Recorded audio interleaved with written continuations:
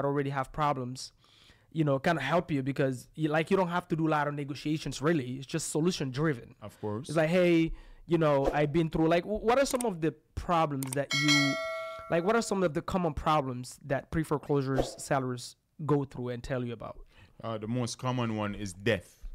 Okay, somebody passed away. Somebody passed away, and then them just not knowing what to do. Sometimes it's a husband, it's a wife.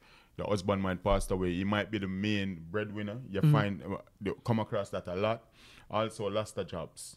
Got it. Those are the ones that cause people to fall behind the most. And then whenever there's a death inside the family, of course, you know, these people outside of just back on payment, it's a travesty also. So we try to sometimes relocate these people. We call it the white glove treatment. Okay. So whenever these people, because we even take on the probate as well. Right. A lot of the times, if you was to go with the boom squad and sign this contract, we give you the white glove treatment.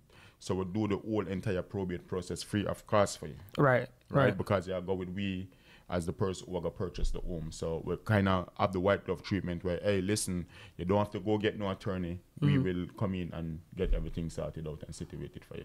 Got it. So basically top 3, loss of job. I know divorce. There's a lot of divorce. Definitely. And then death. And then like somebody passed away. Guys, if you guys don't know, like here in the US, most people, like this is just real. Like this is just statistically real. You can Google it. Most people don't have $500 in their savings account. This is real, right? So what that means though is if a family member passed away and they leave a house, what happened 99% of the time, they don't just leave a house. They leave a house with bills, right? They have the mortgage.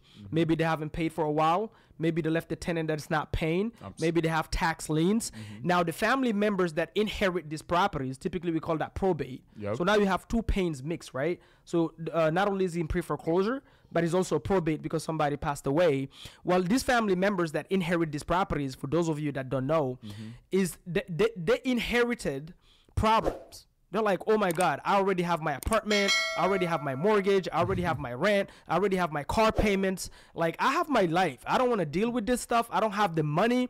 And then going through the probate process, just so you guys know, the sellers have to pay for it. Of course. That's what Andrew means by, hey, when you're talking to the sellers as a newbie, as a wholesaler, like you are solving the problem for these people by taking on that problem, basically saying, hey, you don't have to flush the toilet. You don't have to fix it. Nothing. Right? We'll take care of the probate for you up front. Now, remember, if you're sitting there thinking, well, I don't have the money, it's not you that pay for it. It's your buyer. Absolutely. So once you put it on the contract, right, and then you find your end buyer can literally fund this. Of course. For you with the earnest money. And just so you guys know, most of the attorneys that we work with to help these sellers, do they charge up front or do they charge in the back end? No, them charge after the process is finished. So boom. After everything is completed, that's when the attorney typically charge. Boom. So all you need is the connection, really, the attorney connection, right? Now, when he say white glove service, that means when you call the sellers, you're letting them know, hey, I have all the resources. Solutions, the resources you need.